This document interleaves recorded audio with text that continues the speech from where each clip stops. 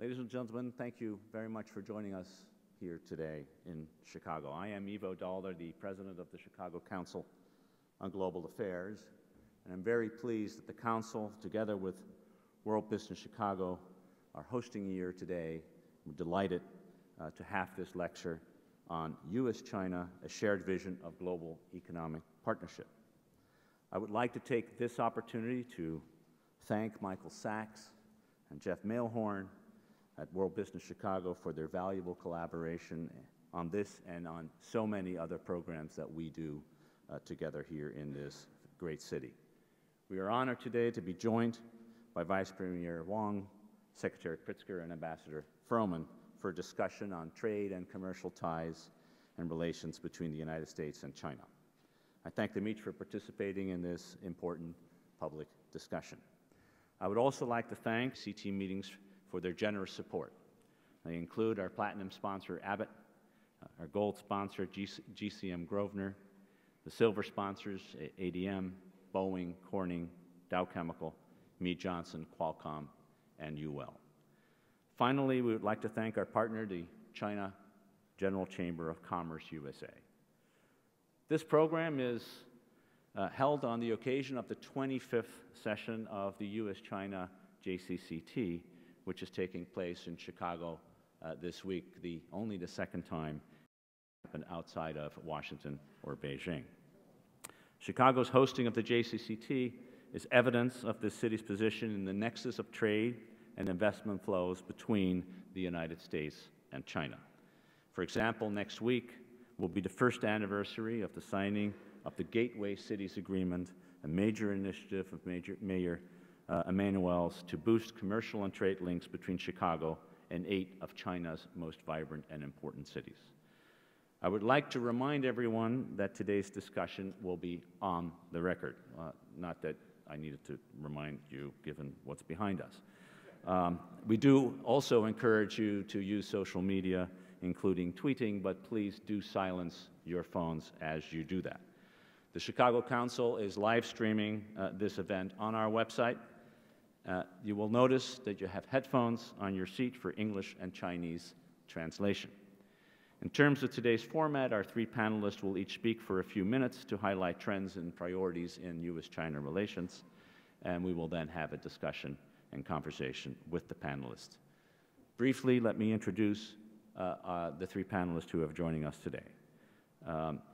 Vice Premier Wang Yang was appointed as Vice Premier of the State Council of the People's Republic of China at the 2013 National People's Congress.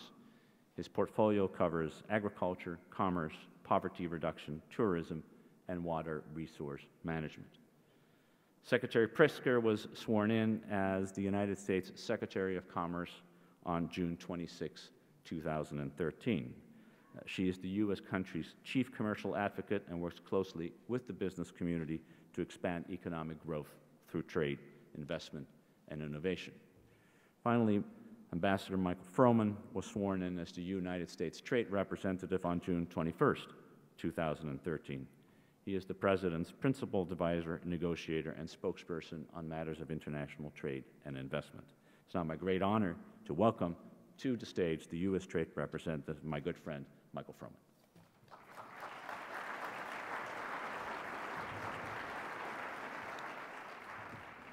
Well, thank you, Ivo, and thank you for organizing this event, and thanks to the Chicago Council on Global Affairs and the World Business Chicago for hosting us here.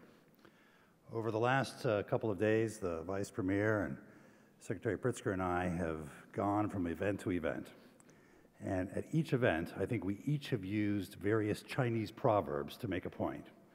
So for a change of pace, I thought today I would cite an American poet, Carl Sandburg, who grew up here in Illinois and spent a lot of time here in Chicago. And he once said, "I am an idealist. I don't know where I'm going, but I'm on my way." Now, Sandburg went on to become one of America's most accomplished poets. But for those of us who may be better at writing prose than poetry, we need to have some sense of where we're going. And that vision is a necessity, particularly where the world's 2 largest economies are concerned. And good vision begins with an appreciation for the past. And when it comes to our economic relationship with China, there's plenty to appreciate. Consider how far the relationship has come since 1983, when the first JCCT was established. Then, U.S. exports to China were just over $2 billion, and China was our 20th largest trading partner. Now, U.S. exports are more than $120 billion, and China is our number 2 trading partner. Then, China had no appreciable investment in the United States, and now China is the fastest growing source of investment in the United States, supporting jobs here as well as in their own country. And we can see the benefit of that growth in more jobs supported by exports, more competitive businesses, greater consumer choice, and the list goes on. And nowhere is that more clear than here in Chicago.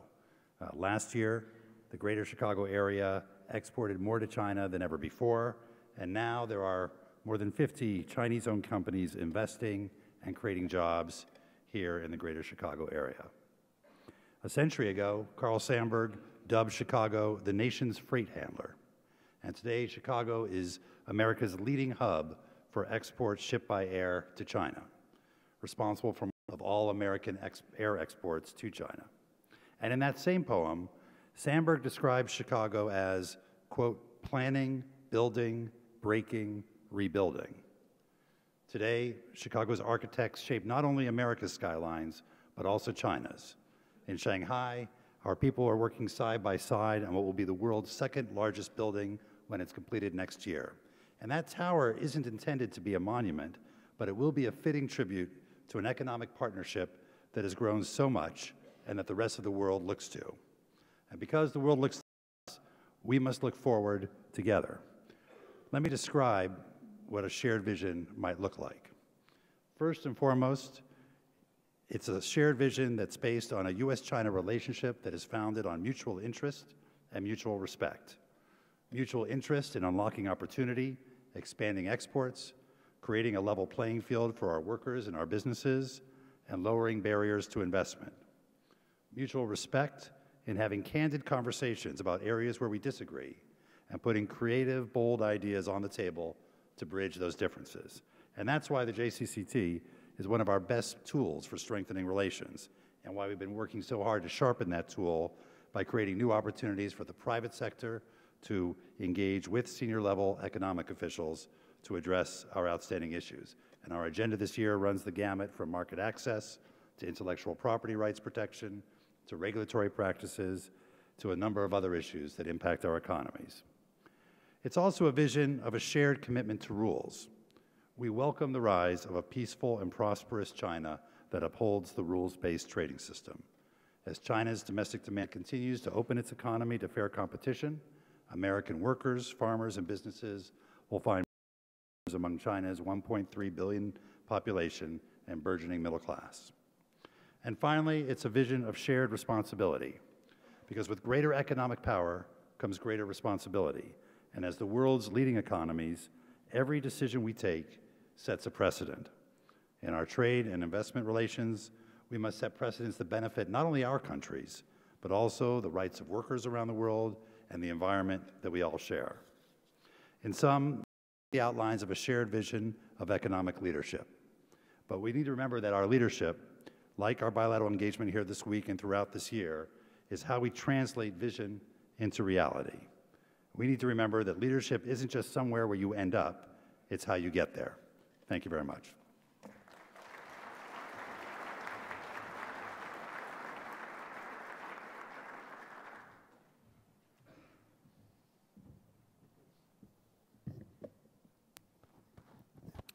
I know we are here today to discuss the U.S.-China economic relationship, and I will get to that in a moment. But there is significant news from the administration today about our ties with Cuba. And I want to take a moment just to say a few words on this announcement before turning to the business at hand. These historic actions by the President chart a new course for our country's relationship with Cuba and its people. It will improve the lives of millions and will help to spur long overdue economic and political reform across the country. Expanding economic engagement between the Cuban American business community will be a powerful catalyst that will strengthen human rights and the rule of law. President Obama believes deeply in the power of commercial diplomacy to change lives and economies for the better. And we are putting this belief to test now. Everyone deserves an opportunity to increase prosperity themselves and for their families.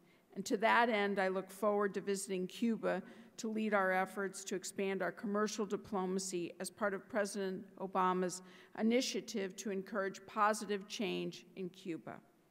I am proud that the Department of Commerce is playing an integral role in this historic policy change.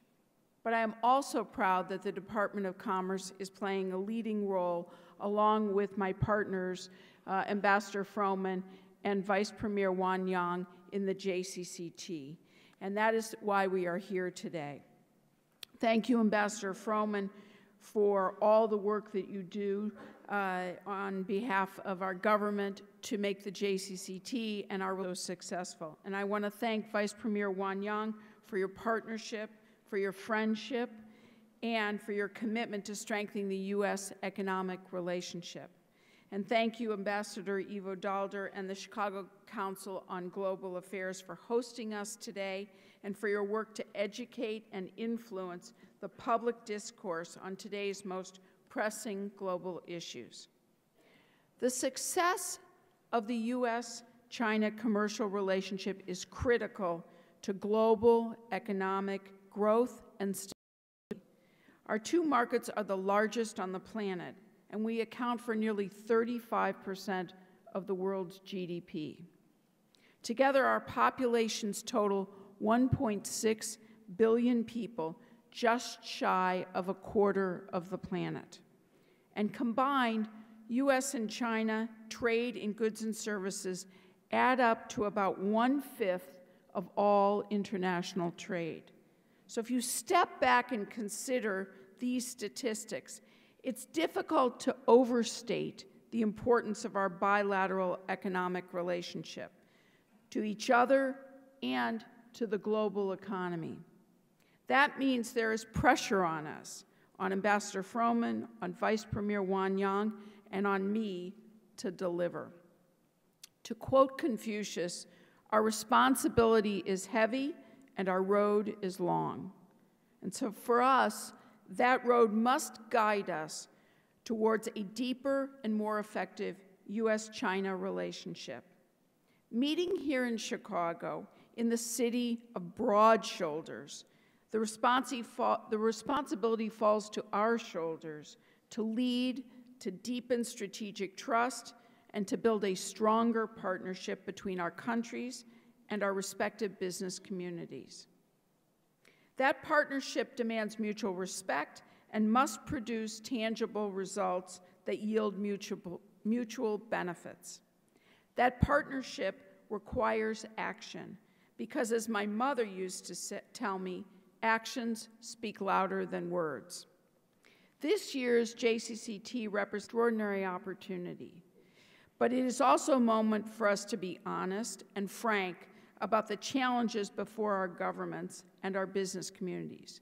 Friends and partners do not always agree, but they do speak candidly to one another. And for the past 20 years, we have witnessed an unabashed rush to invest in China. Businesses saw a massive market for American goods in China, a growing middle class, an affordable production platform. Recently, that rush has slowed. Foreign companies are starting to approach the Chinese market with greater caution. This fall, foreign direct investment into China slumped to a 4-year low. The question is, what has changed? The market has not suddenly dried up. Demand still exists, and China's economy is growing. But concerns over issues like sanctity of contracts, transparency, rule of law, intellectual property protection, and other issues are beginning to take their toll. And to some extent, the challenges facing China are not unique. Global competition for investment has become more intense. Foreign companies need to know they are on equal footing with domestic companies if governments hope to attract their capital. None of us can rest on our laurels and expect future prosperity.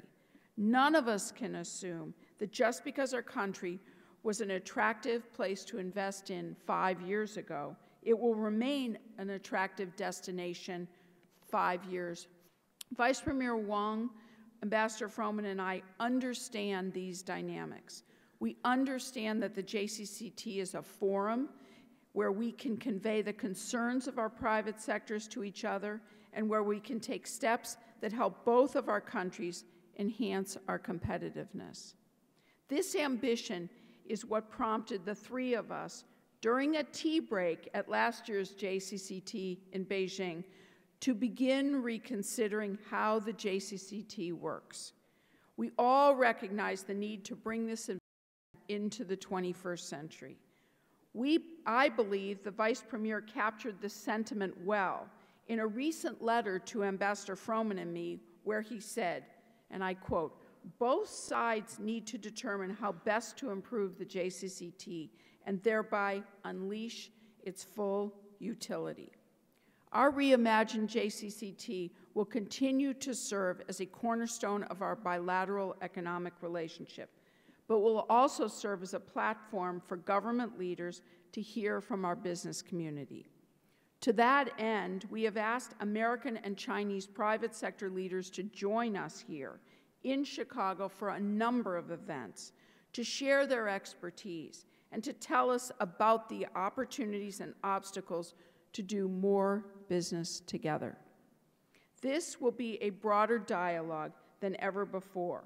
It will feature government to government, business to business, and business to government discussions. It is only the second time, as the ambassador said, that this event is being held outside either Beijing or Washington, D.C. But of business, we are putting commerce back into the Joint Commission on Commerce and Trade.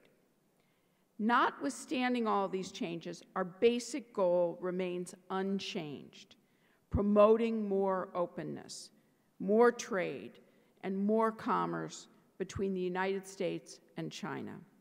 Over the course of 3 decades, we have seen what is possible as China opened its doors to global trade and commerce. In that time, approximately 600 million Chinese people have been lifted out of poverty. That is nearly twice the total U.S. population. American companies have contributed to China's extraordinary economic success, but working hand in hand with Chinese partners. From improving their water infiltration processes, to assisting low-income farmers, to delivering state-of-the-art equipment to Chinese hospitals, the technology and expertise of U.S. firms has helped improve the lives of millions of people across China. The benefits of openness, though, have not just flowed in one direction. In recent years, Chinese investment in the United States has grown dramatically.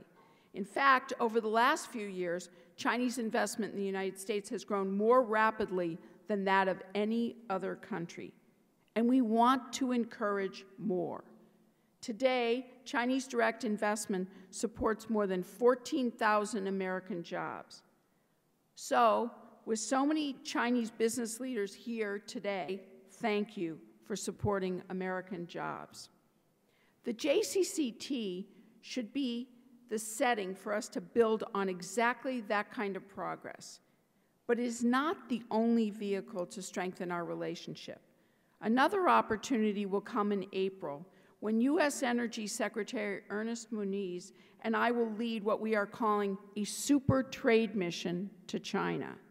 This will be the first commerce trade mission featuring two cabinet secretaries in over a decade. Our visit will focus on expanding U.S.-China clean energy cooperation. We will explore opportunities for American businesses to support smart cities and smart growth in China through areas such as green building and transit, energy retrofitting and energy efficiency, clean air and water technologies, and more. It's hard to imagine this particular trade mission coming at a more opportune moment in our history. Just a few weeks ago, President Obama and President Xi reached a landmark agreement to tackle climate change through mutual commitments to reduce emissions. This is not the only breakthrough announcement from the President's recent trip. Our presidents also agreed to extend the validity of tourist and travel business visas from 1 year to 10 years, and student visas from 1 year to 5 years. This visa agreement will increase travel and tourism between our countries, produce extraordinary benefits for our economies, and personal connections between our young people, our families, and our communities. Both of these accords will have ripple effects for many years to come. They will leave behind a positive legacy for this generation of Chinese and American leaders. So in many ways, our reimagined JCCT is an opportunity for us, the JCCT co-chairs, to build a positive legacy as well. It's an opportunity for us to create a legacy of cooperation, respect, and stronger U.S.-China economic ties. Leaving this legacy will require tremendous amount of work this week and going forward. But if we succeed, I believe we can make the JCCT into a more effective mechanism. We can use the JCCT to promote more commerce, to deepen trust, and to address real business challenges. This is an opportunity now, and it's up to us to seize it. Thank you for joining us, and I look forward to a productive discussion. Now, it is my honor and privilege to introduce our partner in this effort to take our country's relationship to the next level, and someone I consider a friend, Vice Premier Wang.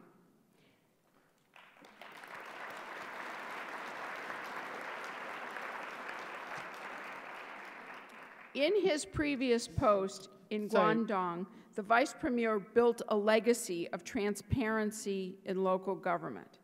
Now, as China's point person on commerce, trade, tourism, agriculture, and more, he is working to establish a national legacy of greater openness and engagement in the global economy.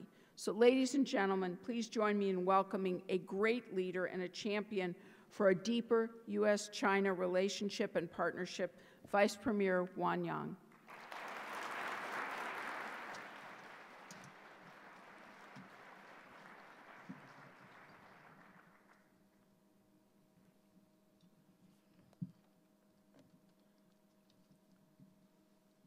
我感谢普利斯克部长刚才把我称作他最好的朋友之一。但即便如此，我还得说，他刚才和达尔德大使在介绍我的分工的时候，都有一个重要的遗漏，就是我还分管旅游。Secretary Pritzker and Ambassador Dauder introduced my profile. They missed one part of my profile, that is, I'm also responsible for tourism. So every time you travel to a beautiful place, it is within my responsibility. It's a great pleasure for me to make a speech here. On behalf of the Chinese delegation, I wish to thank the Chicago Council for Global Affairs for making this event a reality, and I also wish to pay high tribute to people from various sectors dedicated to the business relations and cooperation between the two countries. The China-U.S. commercial relationship is a constant theme. Always generates new ideas, and there are numerous debates and discussions on the topic. As the two countries are celebrating the 35th anniversary of diplomatic relations, we are here for the event under the theme of U.S.-China, a shared vision of economic leadership, to set the course for the future business relations between our two countries. This event is of great significance. My three American colleagues shared their wonderful views, and I've got a lot of inspirations. I would like to share also some of my personal. First, the economic partnership is not a forced arrangement made by the two governments. It's a result of the common aspirations of the two sides. Just like our friends are chosen by ourselves, not designated by our parents, our economic partnership today is a choice made by business on the basis of commercial considerations. And the government has only responded to the aspirations of the market players and done something that has won the hearts and votes of the people.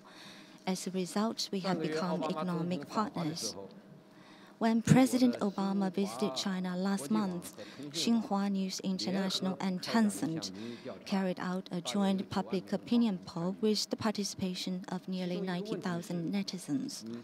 One of the questions was, on which issues do you want to see cooperation between China and the United States?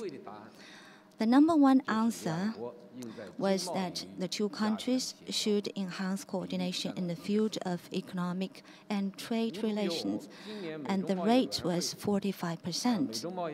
Coincidentally, the U.S. also carried out a survey this year, and 96% of the surveyed American companies still regarded China as one of the 5 markets for global strategic investment, which was a record high in the past 5 years. Second, by becoming economic partners, China and the United States made a history of win-win cooperation between major countries of different systems. China and the United States are different in national conditions and level of development, social systems and ideologies, and for that reason, we were once estranged for over 20 years. 42 years ago, when President Nixon visited Beijing the first time, he said very frankly to Premier Zhou Enlai that I have come for the interest of the United States.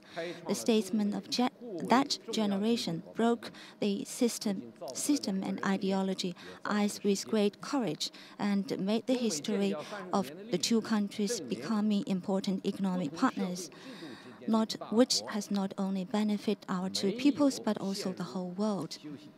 The past 35 years of our diplomatic relations proves that major countries of different systems do not necessarily fall in the Thucydides trap, and our systematic and cultural differences will not stop the two countries become economic partners for win-win cooperation. As China integrates into global economy comprehensively and as the size of Chinese economy continues to grow, it will still need strategic vision from the US side, China. History already proves that confrontation and cooperation both need to have costs, but costs of cooperation are lower than and can bring more returns. In order with a strategic consensus for stronger cooperation and win-win results, we will be able to manage differences, resolve problems, and become economic partners for sustainable growth. Third, although China and the United States are partners in global economy, it is the United States who lead the world. When China started reform and opening up, the United States was already playing the leading role in global economic system and rules. By opening up, we are ready to join this system and basically accept these rules and are ready to play a constructive role in the international economic system. Although China's economy is the second largest in the world, we are still only 55% of that of the United States, and per capita GDP was only one-eighth of the United States. When I visited Finland, the Prime Minister of Finland said that if we combine the populations of the two countries together, we will have the largest population in the world. And that is also true when it comes to China and the United States. And more importantly, the key technologies driving global economic development and the rules underpinning global economic order are still led by the United States. We have a very clear understanding about that. We have no intention nor challenge the leading position of the United States. What we want is to cooperate with the United States, and hopefully in this process, the United States can better understand the ideas, national conditions of China and the path chosen by the Chinese people, and not allow the political differences stand in the way of economic cooperation between us. I also know that many American friends have questions on their mind. As China becomes stronger economically and more competitive, will the economic partnership last for long? As China's economic growth moderates, will China continue to bring exciting development opportunities for American companies? As China strengthens market supervision, is it targeted at American companies? I can tell you clearly that although China's economic strength is changing, our policy of developing economic relations with the United States remains unchanged. The format and content of the economic relations between us may change, but the nature of the relationship of win-win cooperation will not change. Since the cooperation already benefited both sides, what reason do we have not to continue it? First, China will continue to pursue the win-win strategy of opening up and take a new round of steps to open up at a higher level. We will adhere to the world trade system and rules, continue to pursue bilateral, multilateral, regional and sub-regional cooperation in opening up, expand converging interests with other countries and regions, reform our market access, customs supervision, quarantine, inspection, examination systems, expedite negotiations on new topics such as environmental protection, investment protection, government procurement, e-commerce, and formulate a global high-standard network of free trade areas in order to promote reform through opening up. Secondly, we will continue to promote economic structural adjustment and promote more balanced, coordinated, and sustainable economic development.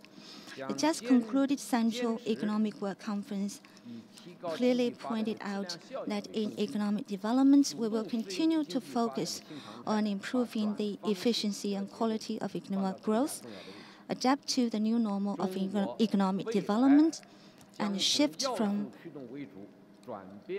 the growth model and structural readjustment, and we will shift from factors-driven growth to innovation-driven growth and give greater importance to sustainability.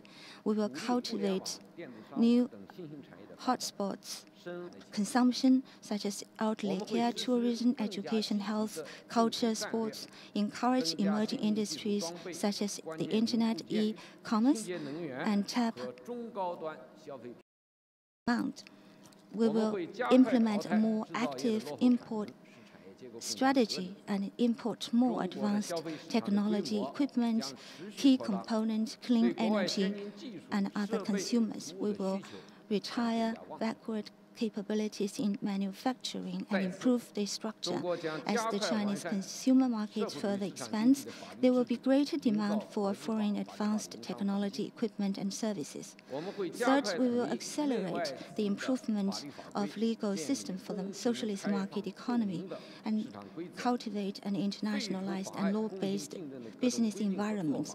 We will speed up the unification of laws and regulations for Chinese and foreign capital and establish a fair, open, and transparent market rules and eliminate various laws and regulations hindering fair competition. We will ensure that economic sector will participate in the market competition in an open, fair, just manner and have equal protection of the law.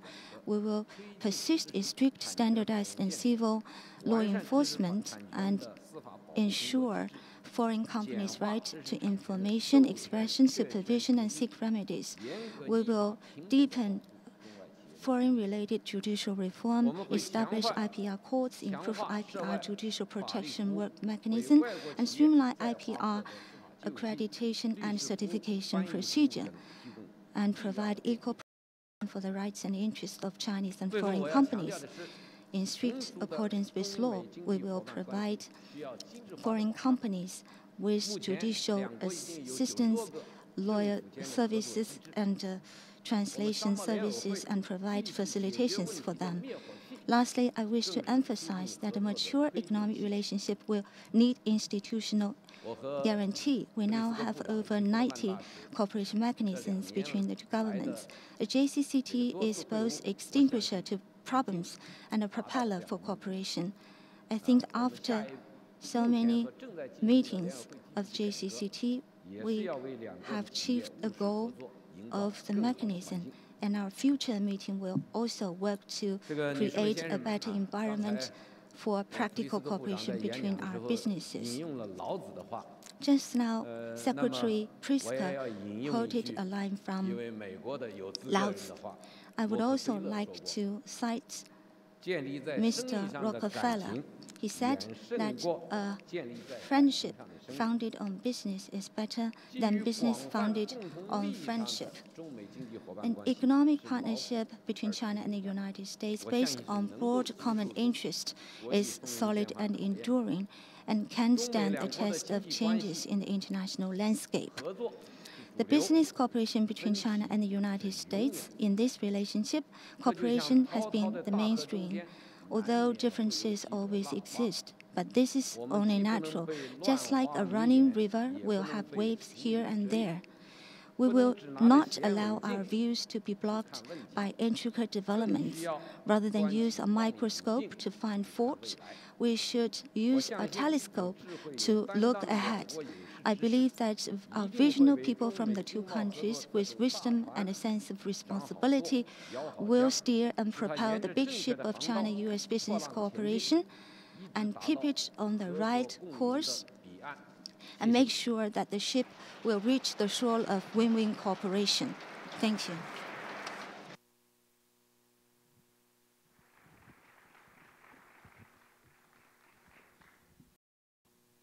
Vice Premier, Secretary, Ambassador, thank you so much for your comments.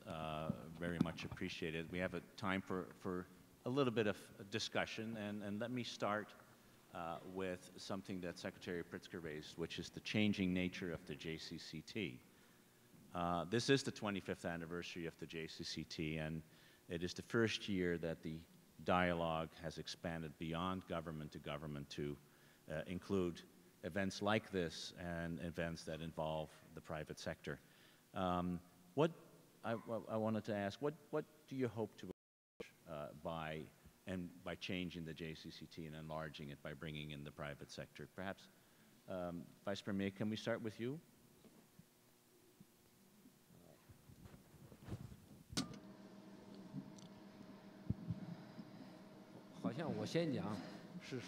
Well, I think I'm stealing the thunder from the host to quote a Chinese proverb. But we also have a saying in China, the guest should oblige with the request of the host. So I will respond first. JCCT, this is the 25th year for the session. But just as you said, together with Ambassador Froman and Secretary Pritzker, we took over the mechanism only last year. And since then, a common feeling among the three of us is that we must have the existing mechanism improved. And how do we do that? Last year, during the last year's session, we reached a common ground, but without coming up with specific ideas. And this specific reform plan was actually put forward by the Secretary and the Ambassador. And actually, the specific plan has been implemented this year. I cannot agree more with this plan. Last night, when I was hosted by Secretary Pritzker, I said from the bottom of my heart that she is the best candidate for her current position because she is from business, she knows what business wants. So all the reform plans she has championed are best serving the interests of the business sector. And from the response I got from the business sector today, from all the events, I think the reimagining process has been successful. So what's on the top of my mind is not to answer your question, but what can I do tomorrow, next year, in order to do as good as she does this year? Thank you.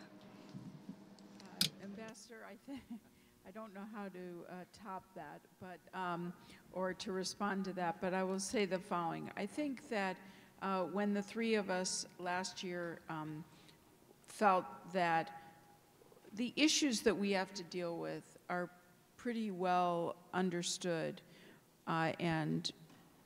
but they needed input from the private sector in order to bring them to a reality from just being language and just being outcomes of a discussion. What we're addressing is really going to be put into practice. And so I think that what has been very helpful throughout the day today is that we've really heard from business leaders, and leading up to the JCCT, not only here's their particular issue, but really how what we're doing impacts the ability to actually do commerce in both directions, and to do trade in both directions. And I think that we're at the beginning of this effort to reimagine. And I know that over time we will continue to improve. But I think as a first stab, it's been quite productive, a quite productive effort. And the Vice Premier suggested to us that we include travel and tourism as a sector focus. And that was very prescient, given obviously the announcements of our presidents. But also, frankly, I think it was really insightful to understand there's a real demand by our people and the Chinese people to want to have greater access to each other's countries. And by bringing the leadership of both our hospitality industries together this afternoon, there's a serious dialogue going on about how they can cooperate, and then out of that is coming real suggestions of what are the policy issues that we have got to address. So I think that this enhances our conversation, and it will be ever evolving. Ambassador Froman? Well, I'm not sure what I can add to that other than to say we're both looking at the longer vision of our relationship, and issues like travel and tourism, issues like investment, but also strategic issues like excess capacity, which we'll be talking about tomorrow, and how the excess capacity in various sectors affects the global economy and affects our bilateral relationship. That's an important strategic issue to get our hands around. I think the challenge is we need to keep our eyes on the larger vision, but also make concrete steps along the way to deal with the real issues that are affecting our economic relationship on a day-to-day basis. And it's kind of two-track process that we're trying to accomplish here. Let me move on to the next question for Vice Premier Wang. China has recently intensified market regulations as anti-monopoly investigations, and some U.S. companies have become increasingly worried that China's investment environment may now be tightening. How would you address that concern of these companies?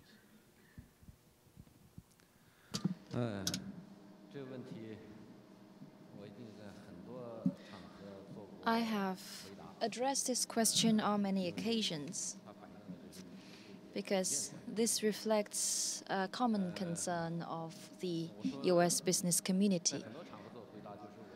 My answer on many occasions, or these occasions, include on the 14th of December when I met General Scowcroft, his delegation of the Aspen Institute.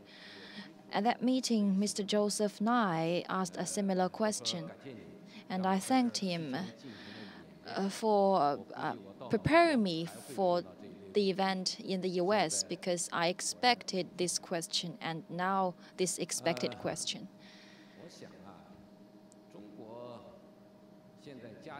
Well, in my view, China has strengthened supervision, including anti-monopoly, for the purpose, first, to have a better opening up. Last year, China has agreed to negotiate the bid with BIT, with the US, with the negative list model. And this means that apart from those on the negative list, China will open the sectors not on the list. And friends from the business community of the US, some may know, some may not, that previously China focused on review and approval to control the access of foreign capital.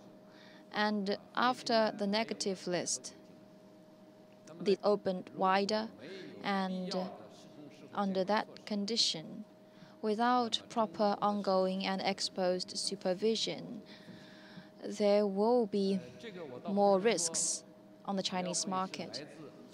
That does not mean risks posed by the American investors. I mean, after the negative list is implemented, we need to provide national treatment for all the Chinese domestic companies. China is improving its market economy.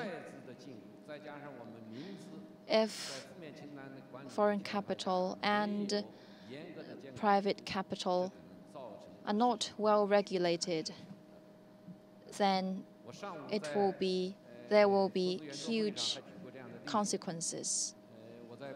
This morning, I quoted an example when I was a party secretary of the Guangdong province. Shenzhen of Guangdong province is adjacent to Hong Kong. All the drivers strictly abide by traffic rules in Hong Kong. But the moment they entered Shenzhen, they choose not to obey the rules because in the city of Shenzhen or on the mainland of China, the regulation or supervision is not that strict as in Hong Kong. Well, you may be interested in what will happen after the supervision is strengthened. Will there be any selective enforcement for foreign companies? Let me share with you some data. We started enforcement of anti-monopoly law only 6 years ago, and in the past 6 years, NDRC, the main enforcement authority in China, handled 339 institutes, and only 33 are foreign companies, only 10%. And the state-owned companies in China got the most fines. We also have another concern if the investment environment will be tightened, as the question stated. Let me say that thanks to opening up, China is integrated more to the world, and China's economy has developed well. Therefore, there's no reason for China not to continue with reform and opening up. We in China often say that reform and opening up is a crucial choice that determines the destiny of modern China. Therefore, we will not waver in our commitment. And I said before that if one uses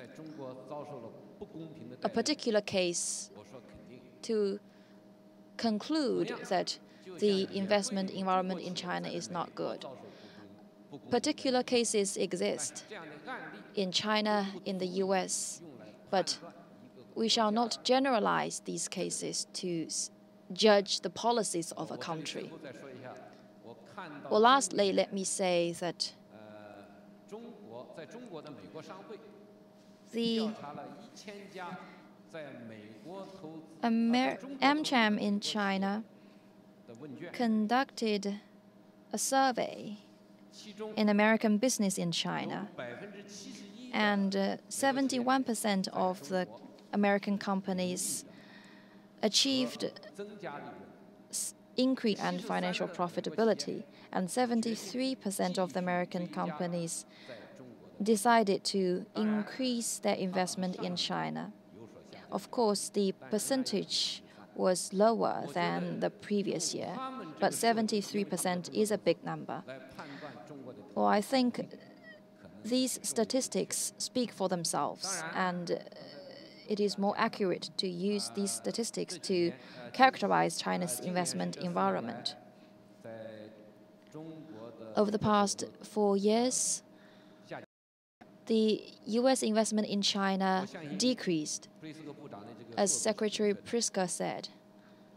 I believe this is a correct number because it makes sense. The financial crisis has seriously affected the competitiveness of all companies, the American companies included. Why there are more investment in China? Because the RMB appreciated. And there are demands for merger and acquisition with a lower price.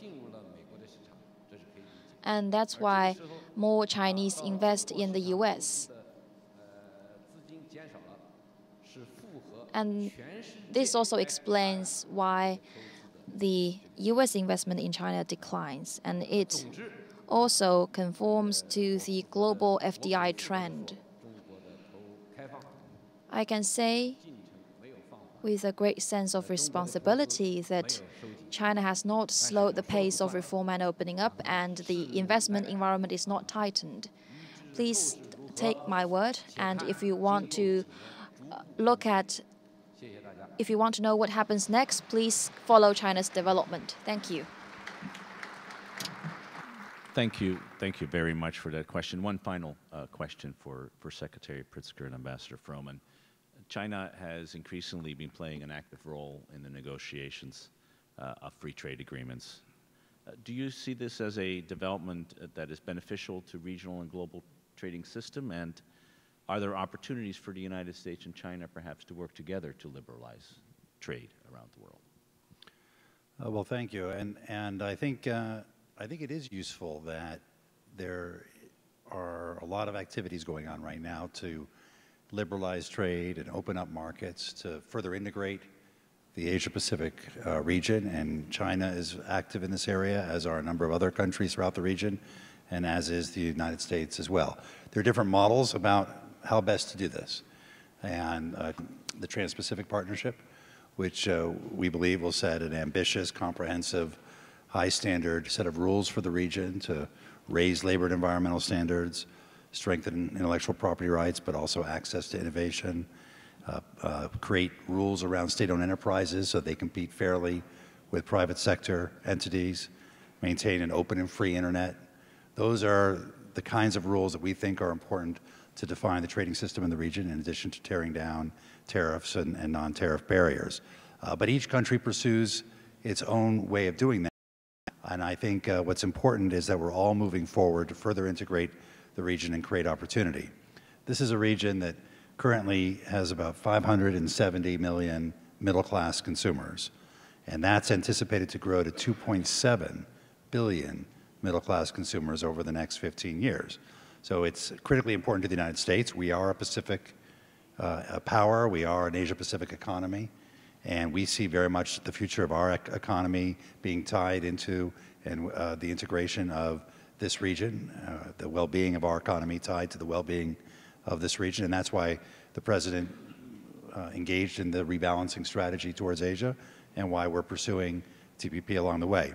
With regard to the bilateral relationship, we are actively involved with China on a range of bilateral and multilateral and plurilateral initiatives, including the bilateral investment treaty that the Vice Premier referred to, and including cooperating with each other in the WTO context to try and help make progress on the information technology agreement, on the environmental goods agreement, and overall to try and strengthen the multilateral trading system.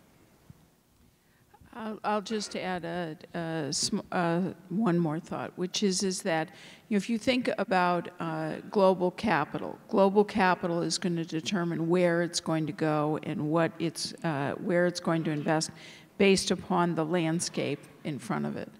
And as companies determine which countries where to put their capital and where to invest, they're going to be looking at what are the rules, what is the ability to protect your intellectual property, what is the opportunity to find a skilled labor, the infrastructure look like.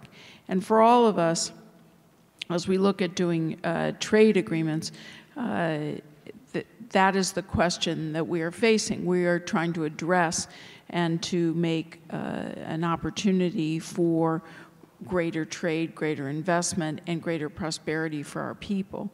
And as Ambassador Froman said, what are the standards going to be in the 21st century? And I think that it is particularly important that that China and the United States is participating in a very detailed fashion, which is what we do. The fundamentals and the core of the JCCT is really a trade discussion about very particular issues. And as we address the complicated and difficult challenges that face us, because the easy things get resolved, what's left for us, the three of us in the meetings that we have, are the hard things. And what we're trying to sort out is how do you make an environment where you can attract global capital and that therefore our peoples and our countries enjoy a certain prosperity. And that is what's in front of us. And of course we welcome the fact that China is doing trade agreements around the world. China is going to trade around the world, and that's very important. I think what we're trying to focus on is how do we, through this mechanism and through this dialogue, figure out how to mutually benefit from the opportunity to attract global role each of our countries play in the global supply chain of product creation as well as product delivery to each of our peoples. And it is a very complex process that we go through to figure this out, and obviously each of us is trying to represent the various interests of our countries, keeping in mind the fact we have to attract global capital. Secretary Pritzker, thanks very much for this answer. Vice Premier Wang, thank you so much for joining us here today. I'm afraid that's all the time we have. It's been an enlightening discussion, I must say. I would ask the audience first to thank our panelists for this discussion, and secondly, to remain seated as we exit. So again, thank you so much for coming to Chicago, and thank you for this discussion.